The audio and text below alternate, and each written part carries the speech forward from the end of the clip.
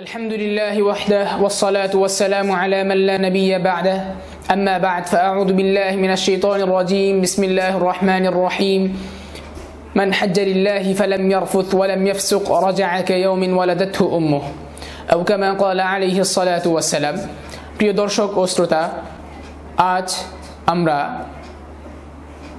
হজ করতে গিয়ে যে সমস্ত অবস্থার সম্মুখীন হই এবং যে সমস্ত কাজ থেকে আমাদের বেঁচে থাকা উচিত এবং হজ যেন পরিপূর্ণ সুন্নাহ ও শরীয়ত অনুযায়ী হয় সেজন্য সামান্য কিছু আলোকপাত করার চেষ্টা করব। সর্বপ্রথম যে বিষয়টি বলবো আপনাদের উদ্দেশ্যে তা হলো আল্লাহ তাআলা কোরআনে কারীমের সূরা বাকারার 196 নম্বর আয়াত ওয়া আতিমুল হজ্জ ওয়াল উমরাতা লিল্লাহ, তোমরা হজ এবং উমরা পরিপূর্ণ করো আল্লাহ তাআলার জন্য।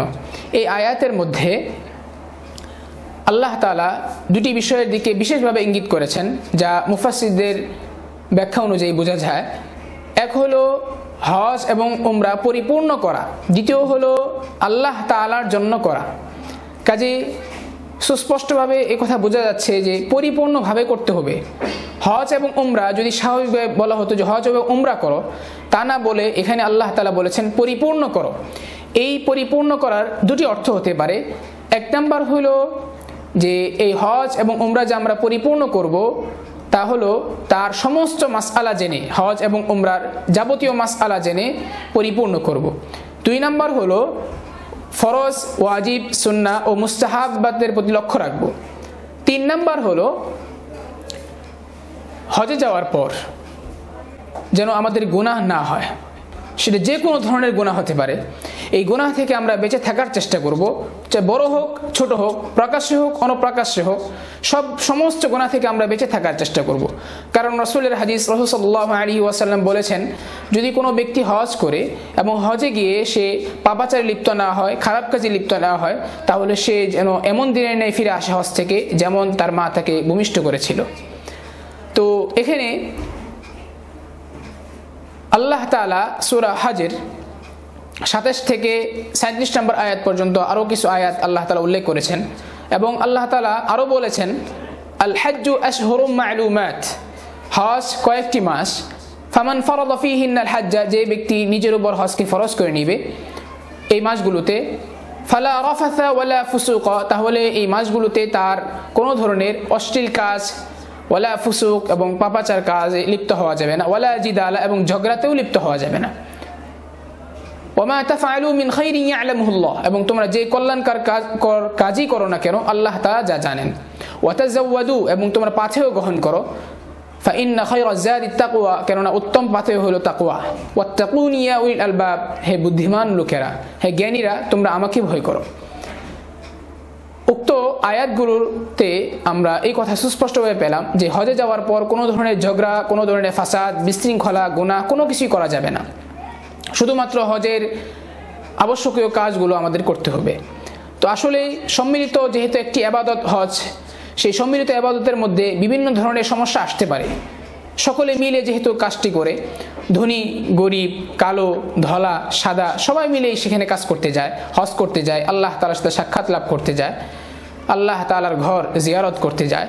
সেই হিসেবে সামান্য কিছু মিশ্রিত কথা, মিশ্রিত আচরণ হতেই পারে, বিশেষ করে মুআল্লিমদের মন্দ আচরণ, আবার খাওয়া দাওয়া নিয়ে, অনেক সময় প্রতিশ্রুতি নিয়ে। দেশে একটা কথা হয়েছে মুআল্লিমদের সাথে, যারা হজের প্রশিক্ষণ দিয়েছেন তাদের সাথে কথা হয়েছে, সেই প্রতিশ্রুতি ভঙ্গ করছেন তারা, না হয় কোনো মন্দ আচরণ করছেন, না হয় থাকার জায়গা নিয়ে কখনো লাগে, অথবা মসজিদের জায়গা নিয়ে লাগে, অথবা বাসে চলাচলের জায়গা, আমি এই জায়গায় বসেছিলাম, সে ওই জায়গায় বসেছিল, সে আমার জায়গায় কেন আসলো। এমনিভাবে সবাই যখন মিলেমিশে থাকে তখন সবার আচরণ একরকম থাকে না, বেশ কম হওয়াই স্বাভাবিক। সেই হিসেবে এই যে কয়েকটি জায়গা, এই কয়েকটা জায়গাতে খুবই সমস্যা হয় এবং হাজিদের উমরা এবং হজে বিভিন্ন ধরনের অবস্থা সৃষ্টি হওয়ার যে জায়গাগুলো আছে, বিশেষ করে এই জায়গাগুলি সবচেয়ে বেশি। কাজেই আমরা এই যে মোট 7টি অবস্থা আছে, এই 7টি অবস্থার মধ্যে যেন আমরা সকলেই সতর্কতার সাথে চলাফেরা করতে পারি এবং ঝগড়া, ফাসাদ, বিশৃঙ্খলা, মন্দ আচরণ, অশ্লীল কাজ এবং আরেকটি কাজ আমরা থেকে বেঁচে থাকবো, তাহলে আমরা সকলেই মোটামুটি কম বেশ জানি সেখানে কোনো ধরনের স্ত্রীর সাথে মেলামেশা কোনো কিছুই করা যাবে না। মোট কথা সব ধরনের গুনাহ থেকে আমাকে বাঁচতে হবে। আরেকটি গুরুত্বপূর্ণ কথা হচ্ছে, আমি যখন হজ করতে যাব সেখানে যেন আমার মুশরিকদের আচরণের সাথে যেন আমার আচরণ না মিলে। বেচা কেনা করবো না সেখানে গিয়ে। মুশরিকরা সেখানে বেচা কেনা করতো, আমি বেচা কেনা থেকে আমাকে বিরত থাকতে হবে। সেখানে আমি কি নিয়ে আসবো?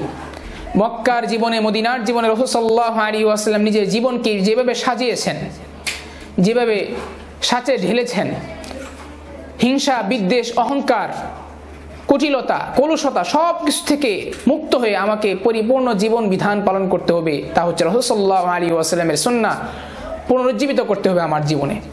আমি যেমন হজের পূর্বে দাড়ি কাটতাম, আমি যেন হজ থেকে এসে আবার দাড়িতে না হাত দিই। কারণ যার ঘর জিয়ারত করে আসলাম, যে নবীর পাশ দিয়ে অতিক্রম করে চলে আসলাম, সেই নবী তো দাড়ি রাখতে বলেছেন। আমি যেন সেই নবীর সুন্নতকে আঁকড়ে ধরতে পারি আমার জীবনে। কারণ রাসূল সাল্লাল্লাহু আলাইহি ওয়াসাল্লাম এও বলেছেন, তোমরা একের পর এক হজ ও উমরা করো, কেননা এগুলো মানুষের গুনাহ মুক্ত করে দেয়, মোচন করে দেয়, আর দারিদ্রতাকে মুক্ত করে দেয়, দারিদ্রতা দূর করে দেয়। কাজেই আমরা যেন পরবর্তী জীবন আমাদের যেন সুন্নাহময় জীবন হয়, সুন্নতের জীবন যেন হয়, এবং সেই জীবনকে আঁকড়ে ধরে আমি যেন আখিরাতের পাথেয়কে গোছাতে পারি এবং দুনিয়াতে থাকতেই যেন আখিরাতের পাথেয় সংগ্রহ করতে পারি। আল্লাহ তাআলা আমাদের হজকে বানান শরীয়ত সম্মত ও সুন্নাহময় জীবনের এক উত্তম নমুনা। ওয়া আখিরু দা'ওয়ানা আলহামদুলিল্লাহি রাব্বিল আলামিন।